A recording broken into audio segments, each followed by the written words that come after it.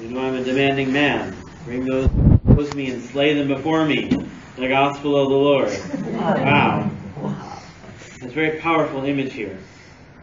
And I don't think Jesus is trying to paint God in negative or difficult terms. What I think Jesus is trying to do is to invite people to recognize that it's not up to us to tell God when it's time for Him to act. There's a sense that we want to be in control of things. We want to know when things are going to happen. Oh, let me know when that deadline is so that I know when I'm going to work on stuff. Well, work on it now. Some of us are in positions where we're working with people that are working on projects. And it's like, well, let's all work on it now. Why wait until there's a deadline? But sometimes we do that. And others have this great fear of those in charge, and so instead of looking at how they can share those talents, they keep them hidden. I was afraid of you. You are a demanding man. You take up what you do not lay down. You harvest what you did not plant. And so I hid away what you gave me. I think there are too many Christians, and certainly too many Catholics, who hide away what God has given to them. That their faith is a personal possession that they're not meant to be used for the Lord. In this parable, Jesus gives these servants who are given this particular element of financial wealth. But they were not given to them to say, well, this is nice, here you go. They were given it to them because the master trusted them to engage that wealth to make some kind of return, so that they could be offered back to the Lord. So that while this guy is off doing whatever he needs to do, he comes back that they had some return. And 2 out of the 3 servants did that. When God gives to us certain gifts and talents, it's not just saying like, oh, Alicia, I like you, so I'm going to let you do this, blah. Or Eileen, I think I want to make you like this. He gives us gifts and talents to be used, to be fruitful, to produce some sort of fruit in the world today. The whole thing about being a one holy Catholic and apostolic church. To be apostolic means we got to go out there. And I know sometimes we got to go say, oh, well, let's go and plant seeds.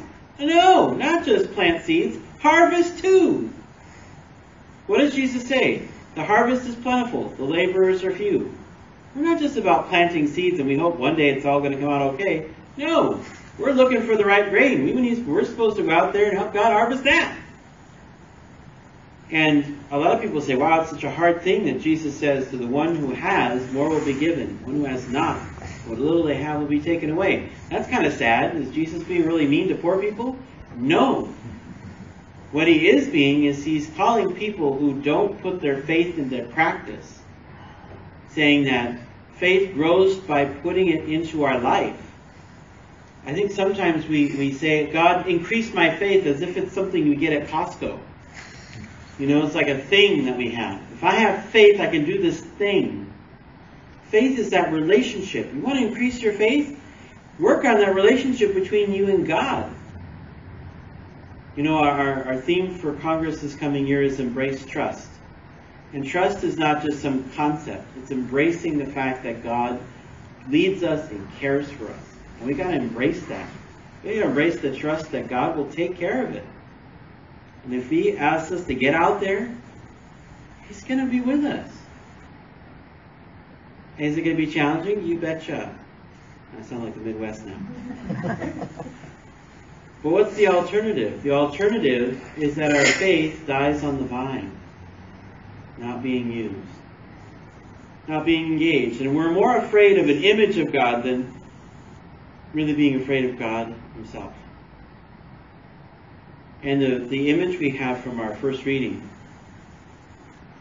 it tells us, it helps give us an idea of how we ought to orient our lives. These 24 elders seated near the throne all have crowns, which means that they were faithful. They did the task that was given to them. They proved themselves faithful to the call, and they responded to that call. And now that they've passed from this world to the next, God has seated them in thrones around his own. But even though they have gained heaven, as I guess you could say. They have their crowns.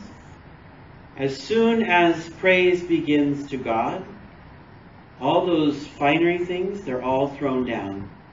They're all cast away because their lives were not about getting crowns. Their lives were about praising God. And in the New Roman Missal, one of my favorite changes was a dismissal. Go in the peace of Christ, glorifying the Lord by your lives. That's what those 24 are doing, even in heaven, glorifying God with their lives. And it is that will to glorify God with our lives, that's where the crown comes. So, brothers and sisters, we have a pretty clear instance here of asking of us, are we going to glorify God with our lives? To put our faith into practice, to build that relationship with God, and to move forward answering that call. Following the example of the apostles and so many great witnesses, including St. Gertrude, the Great. And to continue to praise God with all that we do and say. To take whatever He gives us and to use it for His greater glory.